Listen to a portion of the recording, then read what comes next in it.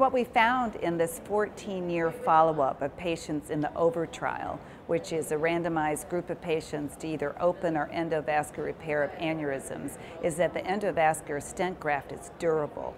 There were equal number of patent grafts and good outcomes for both the endovascular group and the open group, and equal amount of deaths. So they had good opportunity to live after the procedure, and also the graft was sustainable after many years, which is new, different than the European trials, which showed that the grafts did not have long-term durability. The difference between our trial and the Europeans is ours was later, and we had better grafts at the time in 2003. We also had lower perioperative mortality in our study compared to both the European trials, and we followed them more closely and took care of their medical diseases.